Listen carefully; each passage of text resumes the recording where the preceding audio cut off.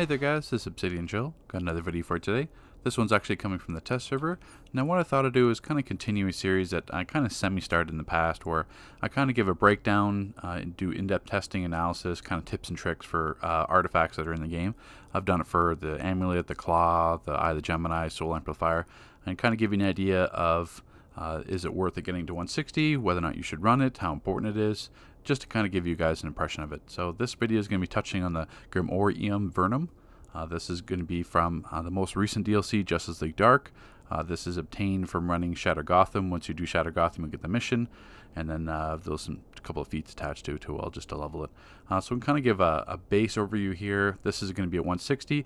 Now at rank 80, you get the Void Gazer 1, which is basically all it is going to be the damage in combat from the pet. So when you do, I'll show in a moment here how you summon it, but at rank 80, you only get the pet damage. Rank 120, you get a Penetrating Gaze, which is basically then the pet applies power interaction, which is listed below, which I'll cover there as well. And then at rank 160, the only difference is that the Penetrating Gaze is AoE. So at 120, only single target, so it only applies the power interaction to the target that you have selected. You can tab target and it'll set up other ones, but it only applies it on one target, where at 160, the only thing that changes, it now applies it to your target and everything near your target, so essentially making an AoE PI. Okay, so when you have the Grim artifact equipped, all you have to do, now it says once it's summoned in combat, so if you just do one tap of a combat, it's not actually going to summon the pet, because you're not actually in combat. So if I was out of combat here, as you'll see, out of combat, and if I hit the target once, it's not going to summon. So it's basically the first tap or the first damage you apply while you're in combat. So if I did another tick of damage, then it summons. And now it starts to do the beam, and it'll continue to attack until you get out of combat again. So I'm out of combat, it stopped attacking, it's going to disappear in about 2 seconds. And there you go. And that won't actually summon again until in combat, first damage attack in combat. So it's just be mindful that, say if you're starting your rotation, something like that, and it's not summoning right away, it's because you're not in combat. So if you stay in combat, then if you're in combat, then it's always going to summon immediately. And same thing as you might have seen in survival mode. If it dies while you're in combat, it'll immediately resummon at full health, obviously. So you don't have to resummon it. As long as you're in combat, the first type of damage you do while you're in combat, it'll automatically resummon itself. Okay, so in terms of a damage comparison with the Grimorium artifact compared to others, Robot Psychic is the closest damage comparison, what people are more familiar with. So the Robot Psychic range in single target, because the rockets only hit one target, about 92k. Robot Psychic melee, 156k. The Grim artifact, same thing. Melee range and single target. It doesn't, the range or how far you are from a target doesn't affect the damage whatsoever. It does the exact same damage. It does that pulse beam for about, I think about 4 or 5 hits, and then it does the projectile sorcery burst. So it doesn't matter whatsoever what range you're in, the damage is still the same. So it's slightly higher than Robot Psychic at range. As you can see, it still has the chance to dip down below averages, depending on the parse, but on average it is slightly higher. And then the Grim artifact plus the Robot Psychic, because the Grim artifact is a pet not a pet artifact, it's a trinket pet artifact, so you can have both at the same time. And as you know, typical, just add it together, so 92 and 94, basically around 180k. So essentially having both Robot Psychic, because not every power set's going to be able to have the Robot Psychic and the Grim artifact at the same time. But if you are able to, especially for precision DPS that have an extra loadout slot, having both pets at the same time, it's an extra, free 200,000 damage every 60 seconds. Especially on boss fights, that'll be remaining single target, so there's extra single target damage as well.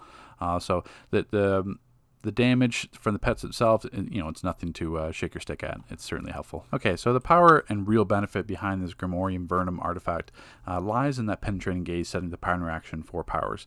Now the base values alone, the 4% might, 4% precision, is already good enough to have it as a primary artifact, because this is the only artifact. Soul Amplifier's got 5, everything else has 3% might, and this one's got 4%. So base values alone, it's great from a might DPS point of view. Now the issue is that, say if your power set uses your supercharge all the time, like say like Earth or Rage, It gets a little bit tricky there because you still want Scrap of Soul Cloak for that supercharged regeneration. But say right now my might's at 42,385. So if I put that instead of, say, like the Soul Amplifier, then my might drops down to 41,392, which is about a 1,300 might loss. So it gets a little bit tricky from that. If you're not a power set that doesn't need or runs like Neo Venom or doesn't really use the supercharge that often, then yeah, drop the Soul Cloak 100% because the pet damage is still going to be worth it, as well as Eye of the Gemini for using a supercharge often enough. Then the proc from Eye of the Gemini, of course, is going to be way more damage as well, so you can't really afford dropping that either. But in terms of, like I was saying, same thing for precision. So precision sparring AI is 5%, venomous is 5%. Now you've got this at 4%. So for precision users, this is the most important third artifact you can have as a precision user, because it not only set the PI, which is most helpful for precision DPS, saving a loadout spot, but you also get that pet damage for single target as well as the buffed precision. So we'll kind of go into a precision example first here. Okay, so this applies just as well to Might Quantum as well. Now, everything revolving around this Graviton Charge PI, so normally you have to set up either Gravity Well or Singularity, something like that, so you have the PI for these Power Sword Singularity going right there. So with this Grim Artifact as well, setting with Graviton Charge allows you to save a loadout spot as well. Normally, if you're a Precision Quantum, like single target, you're going to be using like Tornado Pull for the single target damage. But now you have the ability to use Lift for some extra damage because you're going to have the power interaction for Graviton Charge. And then basically with the power interaction on Lift, it's going to set up a dot on all the other targets near you. So like say Satyr Gotham and all those boss fights, if you want to maintain your Flurry Shot single target damage, now you can have some extra free add damage just because of the power interaction. So if we go set up here, we'll have the pet out, so we're actually in combat. Graviton Charge is applied, so now if we're doing like a Flurry Shot, clip it with Lift, same thing. So now I've got all that free dot damage just from Lift. It's not that long with dot, but as you saw, lift is almost as good as Tornado Pull in terms of single target damage. The same thing, clip it with Warp Reality. Now imagine if it was like Shadow Gotham and all those 8 targets. Like say if I go over here to the 8 target, same thing. We'll get in combat. So let's say this is like Shadow Gotham. Now you've got Graviton Charge, all the adds in Shadow Gotham. Same thing, clip with Lift, Warp Reality. Now you've got all this free dot damage that you wouldn't have had before just by running this Grim Artifact. So yeah, it's only a few ticks, but that's all those damage that you wouldn't have had before because you're only running like Tornado Pull, or you have to change your loadout entirely because you've got single target Flurry Shot with a bunch of adds. So just something like that. Same thing with Might Quantum. You don't necessarily have to have Gravity Well for the Time Bomb interaction, because same thing, Time Bomb either works on Destabilize or Graviton Charge. It just opens up so many possibilities of loadout variations to try. Now that you're not having to run Gravity Well, you're not having to run Singularity as a power interaction because Quantum as a power set relies so heavily on them. Okay, another prime example of the part artifact benefiting a power set is Atomic. So Atomic, you've got Geiger Blast, which benefits from the Daze PI, but there's really no powers that's going to set up Daze. Unleash Antimatter is supercharged render, but it does terrible damage. Radiation Shower, terrible damage. Some people use Sonic Cry to set up Daze as well, or just use Sonic Cry instead of Geiger Blast in general.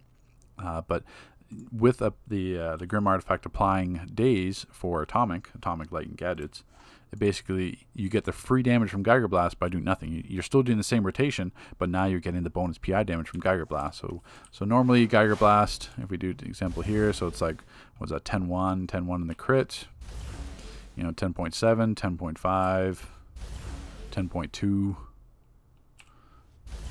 9.6 down there, 9.9. So now if we put on the Grim Artifact, so you can kind of get like a base idea of the base value of what it does. Oh, we'll take off scrap. So now we're going to be in combat. Daze is applied. Snow 11.2 besides the crits, not counting those. 11. 11.6, 11.5. So now instead of getting 9s and 10Ks on just the average Geiger Blast, now they're all sitting mid 11s.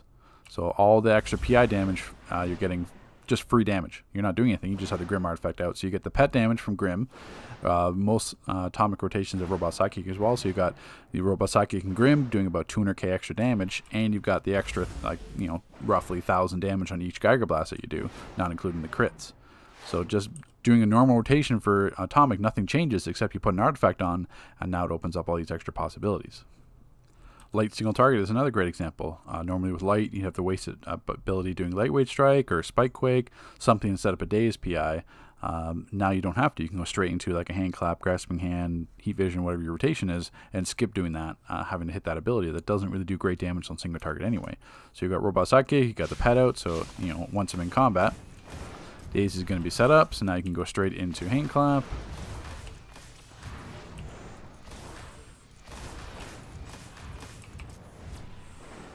And just actually maintain your rotation.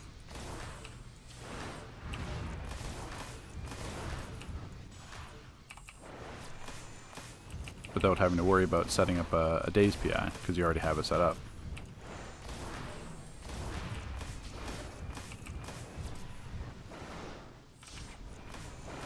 So it just opens up so many more possibilities for power sets to do increased damage, because you don't have to waste a slot sending a counter action, which is always lower damage value power anyway. So really, there's so many examples to go through. Too much for this video, one video alone. Even if you got ice, you got Snow Devil having the benefit from the PI from Frostbite. So you could just do, if you're precision DPS, you could go Snow Devil, Ice Bash, Reflection Clip, not have to worry about having a PI set up or a PI applicator for Snow Devil. You've got all that extra damage from Snow Devil from being Frostbite.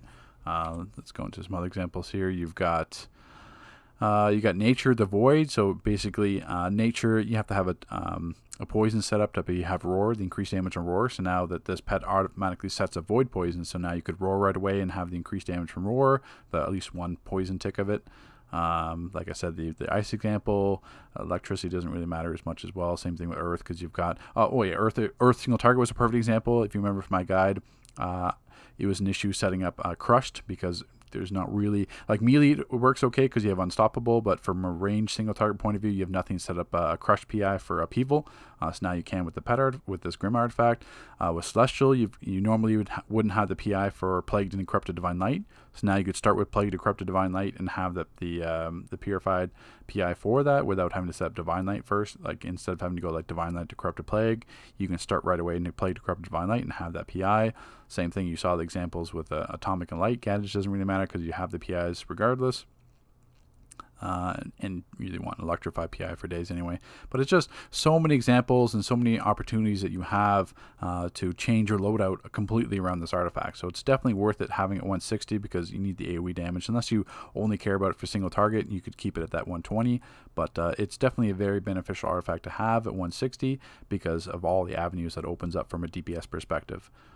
So hopefully you guys like this series. If there's not another artifact in DC that you want me to cover, kind of giving an overview of, just let me know in the comments, and then we'll wait till the next series comes out. Take care, guys. Thanks for watching.